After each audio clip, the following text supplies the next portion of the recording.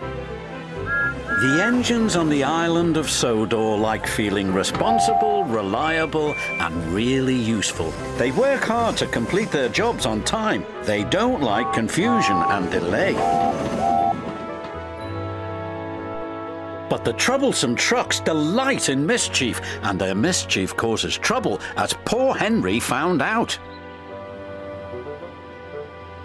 "Henry has had an accident and been sent for repairs," said the Fat Controller. "There are no other engines available, so Diesel will help until Henry returns." "Yes, sir," puffed the engines, but they weren't happy. The engines didn't like Diesel. He was always being rude and always showing off.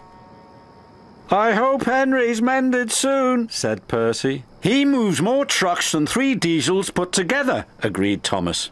"Trucks are no one's friends," puffed Gordon. The next day, Diesel was working at the docks.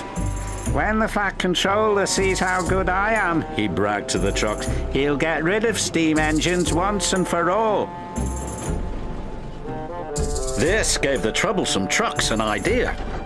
As Diesel shunted them together, they started to sing. "Is that all you can haul? Henry's loads are longer. Is that all you can haul? Henry must be stronger." Diesel was cross. He was sure that he was stronger than Henry. "I'll push you all at the same time," he said. The trucks giggled. "Push us all, that's the longest. Push us all, you'll be the strongest." "That's me," said Diesel, "the world's strongest engine." And Diesel shunted 5 trucks together. Then 10. Then 15. Soon he had an enormous line of 20 trucks. "What's Diesel doing?" cried Percy. "He thinks he's the world's strongest engine," replied Thomas.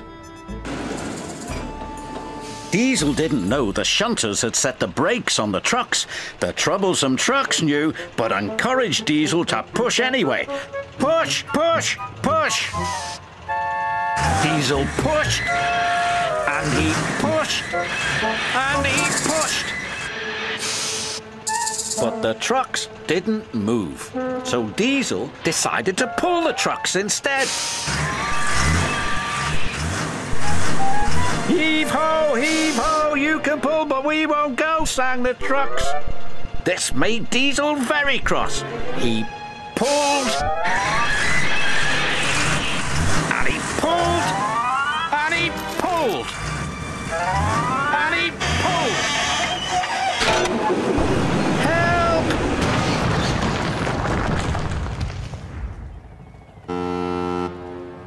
"Grease and oil," Diesel sulked, as the trucks laughed and laughed.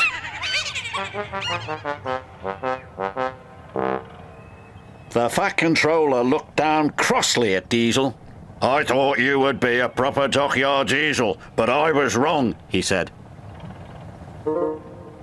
"Can you make up for lost time, Henry?" "Oh, yes, sir," Henry replied happily. He backed up to the trucks and the shunters released the brakes.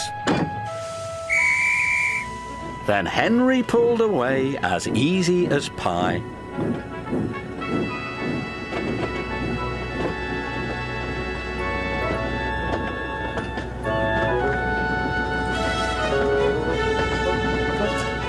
And the engines cheered. Diesel was sent home in disgrace. But the engines had learned a lesson. "Even troublesome trucks can do you a favour sometimes," chuffed Thomas. "Like getting rid of smelly old Diesel," puffed Percy.